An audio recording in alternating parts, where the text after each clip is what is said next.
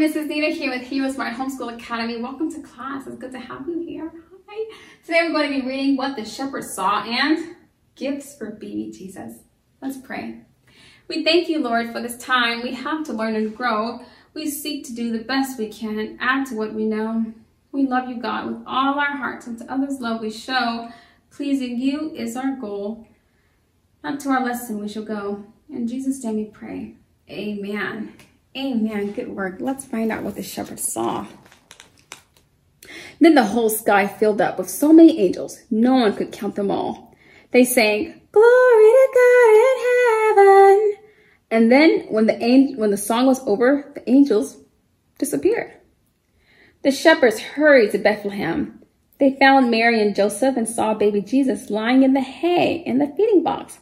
The shepherds told them everything the angels had said about the child.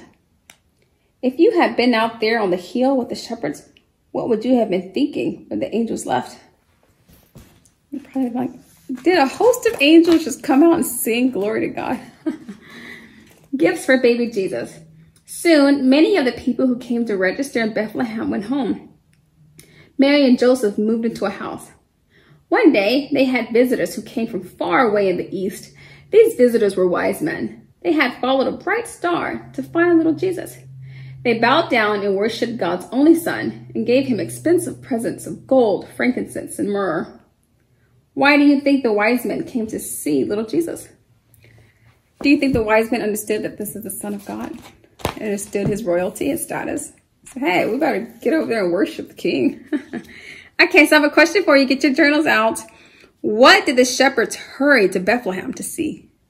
You say what or who? Thank you so much for coming to class, for being a part of today's Bible reading. Until tomorrow, God bless. I'll be your hero's buddy, and as you study with HeroesMart.